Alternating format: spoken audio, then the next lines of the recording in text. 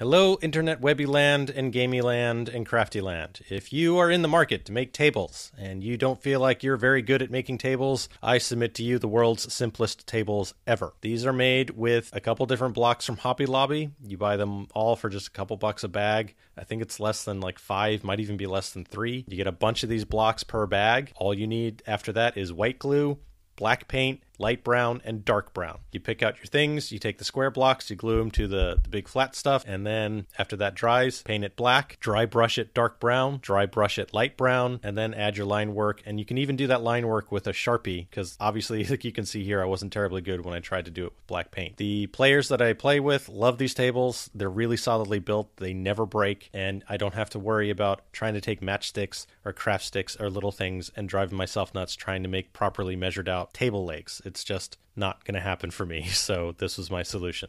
I hope you enjoyed this. I hope it's useful, and I will probably not see you, but I hope you have a good day anyway.